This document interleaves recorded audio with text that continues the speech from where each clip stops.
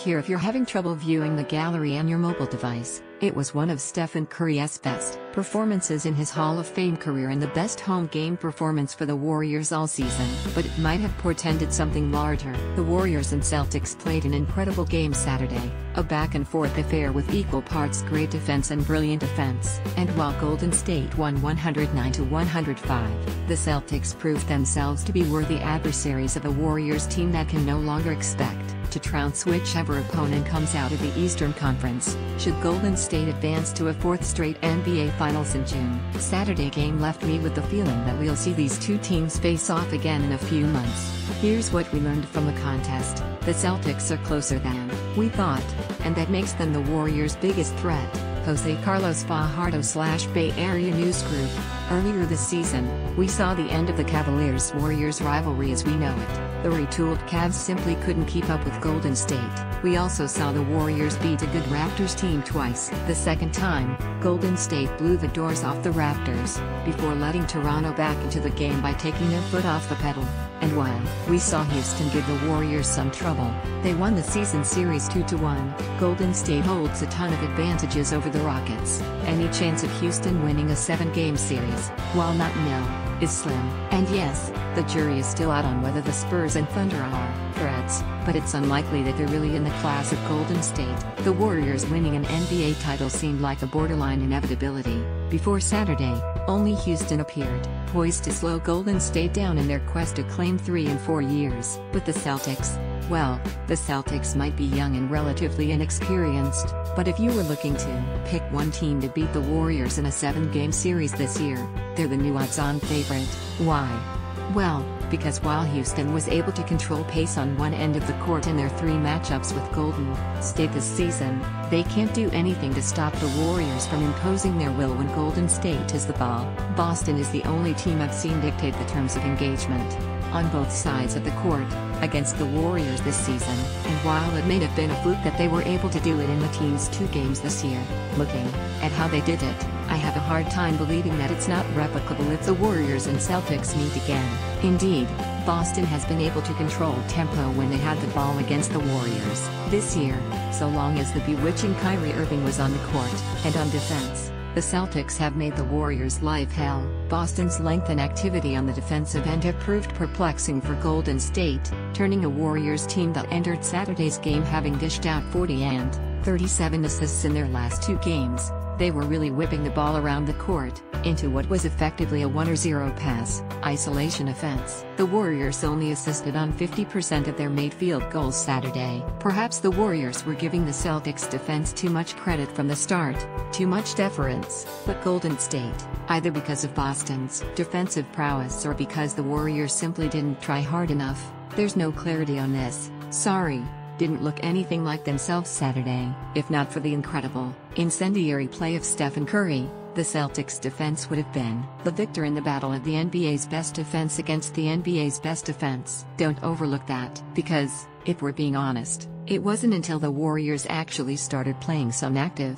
championship-level defense themselves that they pushed into the lead. Boston might not have the firepower to keep up with the Warriors, basket for basket, unless we can expect a near 75% shooting game from Kyrie to be the norm. But Saturday's game proved that this Boston defense can go toe-to-toe with the Warriors' offense, arguably the greatest in NBA history, and win. And when you combine that all-world defense with Irving's propensity to slice and dice Golden State's defense, his ability to create his own shot and take over games has always challenged the Warriors in nearly existential ways, and you have an excellent formula for beating the Warriors. Will it happen? I don't think so. The Celtics have too many weak points that Golden State has not properly exploited. But who else in the East is going to challenge the Warriors?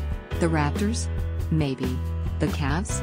Don't jest. The main fear for every Warriors fan after Saturday's game should be simple: make sure the Celtics don't get any better.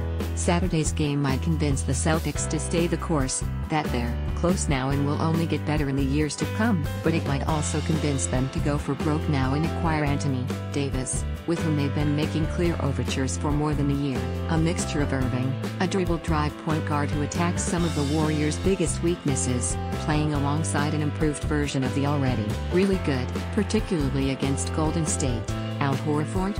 That's more than a title contender, That's a matchup nightmare for the Warriors, and that might just make Boston the title favorite. Stephen Curry is still the Warriors' everything. Jose Carlos Fajardo/Bay Area News Group. I think everyone in the world knows where I stand on Stephen Curry's 2017-18 season by now. I think he's peaking, that he's at the height of his otherworldly powers. Saturday's game was another example of that greatness. The Celtics, as previously mentioned, turned the Warriors into something they are actively trying not to be, an isolation team, and while Golden State is as well equipped as any squad in the NBA to succeed in that kind of offense, they have Kevin Durant after all. It was Curry who ultimately gave the Warriors a chance to win Saturday. Curry's 49-point outburst was superb, but what was more impressive was how effortlessly and seamlessly he took on the responsibility for the Warriors. He realized that Boston was going to shut down the Warriors' typical means of offense and that Irving was having an insane shot-creating game on the other end, so he simply took over the game. Yes, Durant could have done it, but he didn't. It was Curry. Such a game is a rarity for Curry these days, for good reason. The Warriors have Durant in Golden State is rarely challenged in a way that requires such heroics. But when the Dubs needed it, Curry was there. Boy, was he there. I try to talk about Curry's gravity often, about how his presence on the court creates so much for others, even if he doesn't touch the ball. But he didn't need gravity on Saturday, he just needed the ball, and unlike Kerr, who opted to trap Irving more in the second half, at times forcing the ball out of the incredible point guard's hands and forcing another Celtic to make a play, Boston coach Brad Stevens never blitzed Curry. Knowing that Curry might be more dangerous to the Celtics without the ball than with it, he dared Curry to beat him. As a result, Curry showed off his own shot creation brilliance and was able to make 8 of 13 three-pointers. One reason I'm hoping we get another Warriors-Celtics game, to see if Stevens makes the same choice again, but more importantly, if Curry's in-your-face performance doesn't serve as a reminder to his greatness, and to how good he is at this moment in time, then nothing will. And if that's the case, I'm sorry you live such a sad, bitter life. Durant is incredible and he has shown that he is one of the best players in NBA history countless times over the last 16 months. But Curry is a revolution, one that he proved, again, on Saturday is still in progress. Andre Iguodala will let you know if it's a big game. Golden State Warriors head coach Steve Kerr chats with Golden State Warriors Andre Iguodala, 9, and Golden State Warriors Klay Thompson, 11. During a timeout against the Boston Celtics in the fourth quarter of their NBA game at the Oracle Arena in Oakland, California,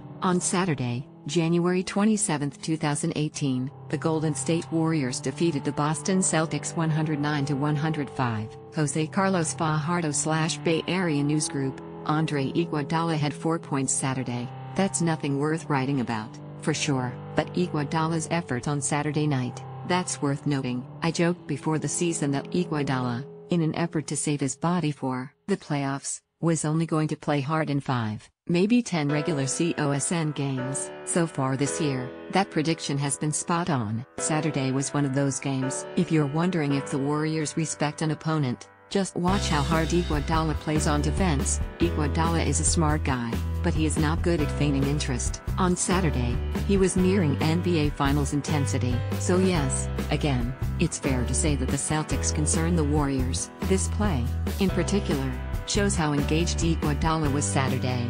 https://my.mixtape.mo/dpplr.mp4 Iguodala's wild variances in regular season effort level have to be taken heavily into consideration when handicapping the Warriors for the postseason. When Iguodala is playing at full bore defensively, the Warriors are quickly as stout on defense as they are on offense. When he's not, the Warriors are typically average when he's on the court. Iguodala was +6 Saturday. That's no fluke. Despite his lack of box score numbers, his performance was a reminder that he still has the juice to make a huge, possibly game-changing impact on the Dubs, playing a major role on defense and providing much-needed secondary ball handler capabilities in the offense. I'm not sure when we'll see the next full-bore Iguodala game, perhaps in 10 days against the Thunder? But I do know that the next time it happens, it'll be obvious. It certainly was Saturday, when the Celtics brought out the best in Iguodala. He in turn, brought out the best in the Warriors. Kudos to Kevin Looney, who I thought had an excellent 8-minute stretch Saturday. The Celtics, with their beautiful offensive sets and actions, they really are tremendous. Everyone is talking about them / and Trump voice. Pulled Looney to the point of attack, and the ball, often Saturday, and he did more than hold his ground. Given Boston's personnel and Looney's seemingly growing ability to defend on the perimeter, he's really smart about his positioning and footwork. I can't imagine he doesn't get serious run in a possible playoff series. Start preparing your confused tweets now. Yeah, about that. Saturday's game was made for Patrick McCaw. His length would have been a major asset to the Warriors' defense against a long, positionless Boston team.